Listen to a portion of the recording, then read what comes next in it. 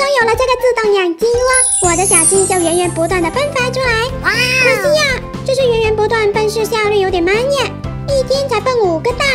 重点是，不是每个蛋都会生鸡，所以呢，3天过去，我的鸡窝才5只鸡，这不行呀！我耿耿一餐就能吃10个全家桶，这产量远远不够。我得好好想想办法。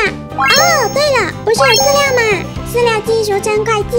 哈，现在我要做一个自动饲料机，需要的材料比较简单，2个漏斗，1个大箱子，2个饲料槽。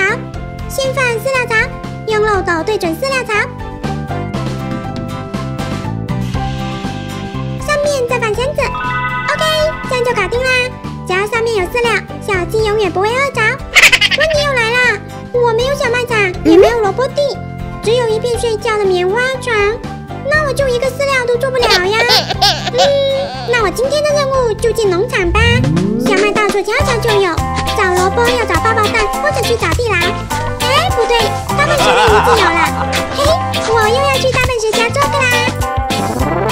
门口还有2只小弟看守，不过他们睡得跟猪一样。静悄悄的偷溜进去，哇，里面也有很奇思，千万不能被他们发现，打人超痛的。改天得好好做陷阱处理他们。找到农点了，10天前来的时候没有成熟，现在还没成熟。果然，整天待在不见天日的遗迹是不容易生长。乖乖跟我回家园，让我好好照顾你们呀，享受充分光合作用，最好半天都能成熟。嘿，箱子还有小花花，暂时不需要，改天等我想建花园再来拿，当自己家一样。上面的宝箱还有钉牌耶，便便，这都是耕田的好帮手，都带走，多谢大笨蛇啦，回去耕田喽。就在鸡窝门前或建设自行农场，周围再围上白杨木栏，看上去一片绿油油的。我感觉还是有点单调。作为一个建筑小能手，肯定要弄个小伙伴来助兴一下我的农场呀。看好了，老套路，小耿魔法变，当当，小可爱就出来啦！